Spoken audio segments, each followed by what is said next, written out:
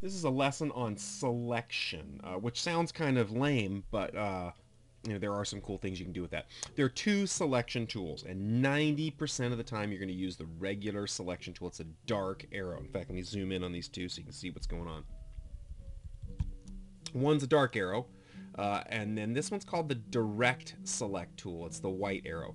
90% of the time you're going to be using the regular selection tool, and that one is for literally I want to select the blue rectangle, the green oval, I want to select and move, and okay, so that's a no-brainer. Okay, here's where you'd want to use the direct selection tool. Notice when something's selected, it has these corners and edges, and we've done that before. Okay, we've sized those before. But if you want a little more control on this, you're going to get the direct select tool. Now here's where it gets really weird, and I don't know why Illustrator does this. You really can't do anything cool with the direct select tool until you deselect. Make sure nothing is selected on that. Okay, now it's deselected. If you hover over the corner, that little point appears. Now with the direct select tool, you can alter just that little point. You can alter just that little point. If you go over here and you go around two of them, or more than two, but for right here it's just two, both of those are going to be, those little points are selected. See how they're dark? These ones are hollow. Both of these are dark, and now both of them can move. So you can start altering. That originally started as a rectangle, right? Well, now it's this funky shape. And that's with the direct select tool, okay? But the weird part is the item can't be selected first. All right, so now let's go over here to this thing. All right, it's not selected, and so you gotta kind of hover to find, and I just know from experience, oh, there's one right at the top. There's one at the top.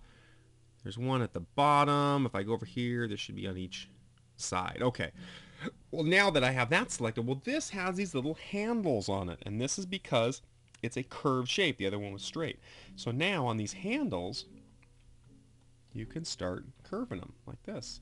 Okay, you just start grabbing these handles and you can stretch it out. Okay, but when you start rotating it, one affects the other. See how the left is affecting the right?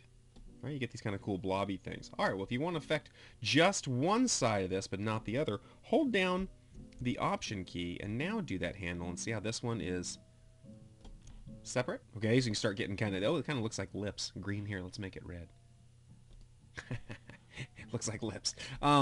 Anyhow, so that's how that works. You also can, if it's deselected, and you click in here, you can just get that whole line segment in between those two anchor points, or what they call them, and you can start messing with those. Here, look, we can start making, cartoony kind of lips right down the center. Anyhow, that is the difference between select and direct select. Now, if I want to size or move this thing, I want to make sure I switch back to my regular selection tool, and now we can size it like we did before, move it, okay, rotate it, whatever. That's with a regular selection tool. You'll be using this one 90% of the time, but when you need to start tweaking something, you use the direct select tool.